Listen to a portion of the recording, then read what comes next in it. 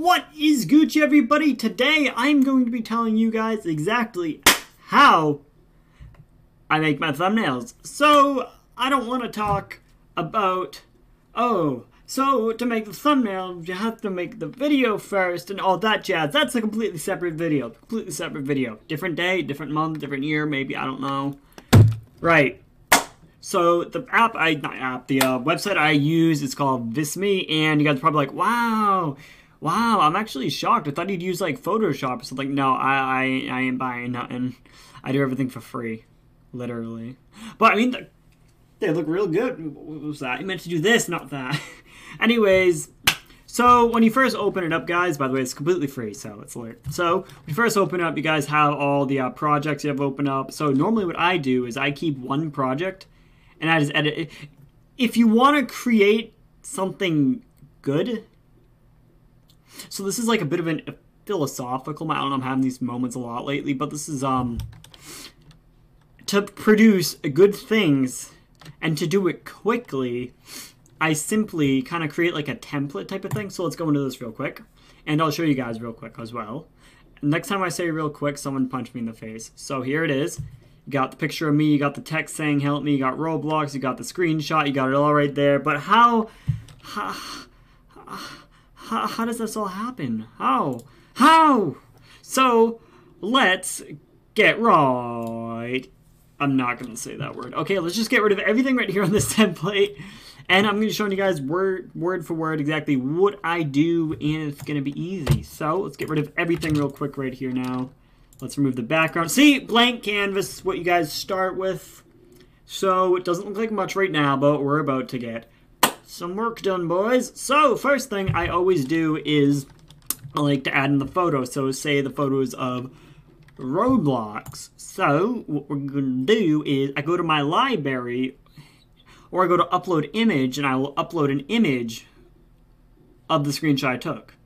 So I'm assuming you guys know how to take screenshots, but I'm just going to choose one here, and we're going to choose, God, so many. I mean, this is all blurred out right now. You can't see anything, but I mean, we'll just choose, what's something cool? This looks cool. All right, let's do this. Add to canvas. Well, I mean, you could always just hit set as background, but I just did it the difficult way. So let's see. Actually, that works really well. So right off the bat, you have the image right there. So normally it stays until stays confined in the box, but I didn't do it that time, so we're cool. So what you have here is the photo. So before it was all cropped out and stuff. It just looked like you had everything there. You had the names on the right, you had the mouse, you had everything in the way, and you're like, I don't want that. It just looks like crap. So what I do is I crop it out a little bit and kind of came out to something like that. So it's going to be a little weird at first, being like, why is this all like this? Maybe I'll even show it. I'll speed it up, guys. Don't you worry. That took absolutely ages, but it's back. So what I do is go to scale, and then you just scale it, and then you just make it like so I have kind of like a good judgment. We can tell where it's zoomed in enough to the point where you can then pan the camera out to wherever you want. Like right there, that's a good idea. So you can have the text right there on the left, and Roblox right there on the right, and the words in my face and all that. So the next step is well, what I like to do is I like to go into filter, and when you're picking out YouTube thumbnails and stuff, you want to choose one that sticks out, that pops out the most out of every single one. So I like to crank that saturation up all the way. So you get a nice, vibrant, punchy colors, which genuinely should attract people in general, instead of having just some black and white one. I don't know, man. But let's get into it. So next, we're going to go back into my library, and we're going to add the Roblox logo here. So Roblox, add to canvas. Bang! We got the Roblox logo in here. And then we're going to throw it right down the bottom right-hand corner, because you got to know it's Roblox. So basically, that also ties into how I titled the videos. Instead of having to say Roblox at the end, it says it in the thumbnail, so you know exactly what the video is about. Not too bad if I do say so myself.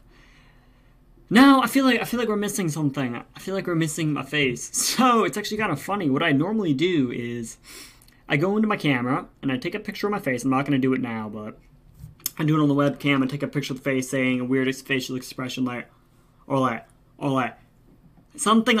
They're weird to do, but in the end, they work out really well.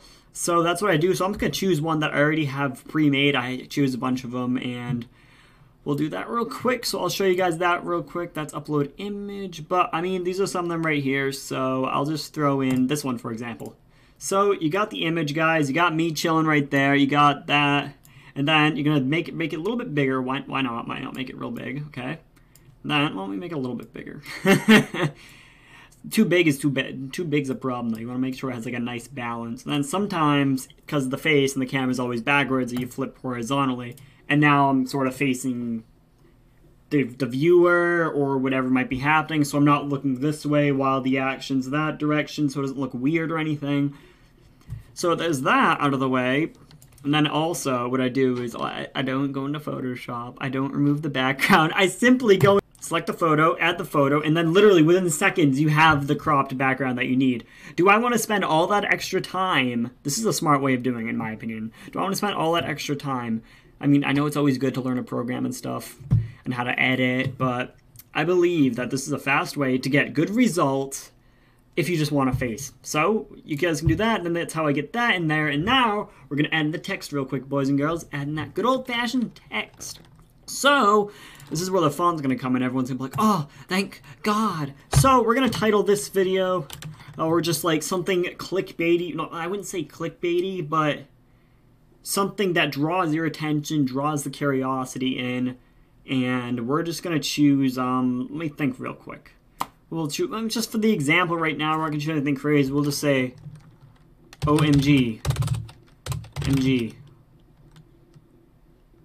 And then we're going to add exclamation point in there. So, next, I mean, you kind of can tell that doesn't really match the facial expression. So sometimes if I have an insane face going on, like, or like sometimes the text will vary. So say if the video was titled like, OMG, insane Roblox Arsenal gameplay, and I choose a picture like this. But the text said that. It doesn't really match it. So what you want to do is make sure they match. So that's a bad example right there, but you know, that's alright. So, okie dokie now. So I put the text right there, right up above. And then sometimes I like to tilt it a little bit to the right, you know, get some character in there. Then we're going to go and choose the font. Oh my God, you're finally telling us the font. Thank you so much, Korrio. You're a god. Alright, so the font I use is, I used to use this one. This was a nice font when I used to play Fortnite and stuff. But we have switched to Slapstick. Right there. Slapstick Comic. Bang, look at that. The font's tiny though. You don't want to see that though. So I like to just set it to like 500 or something.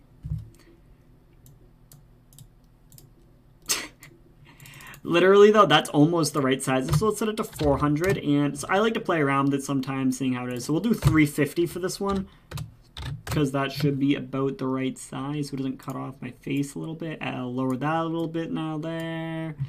OMG. And then we'll make the text white. So exclamation point, white. Again, make sure it's all const. That's black.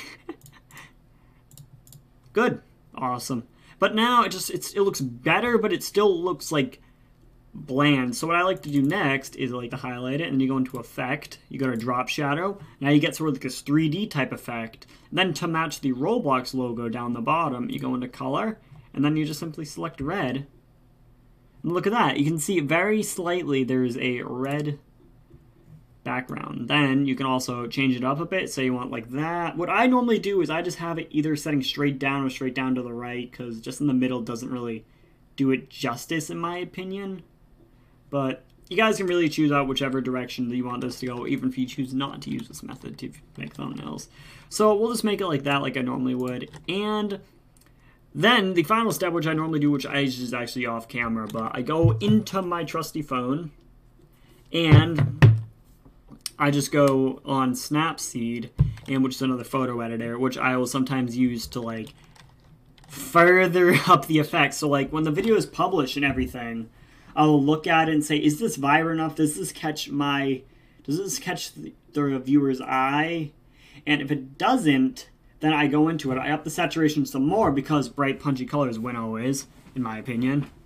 And it's just that's pretty much it. Sometimes I'll lighten up the face a little bit. I'll do maybe a little bit different things each time, but that is pretty much it, everybody. So hope you guys have enjoyed this little tutorial on how I make my thumbnails and why they look so cool, or I don't even know if these look cool or not, you know, man.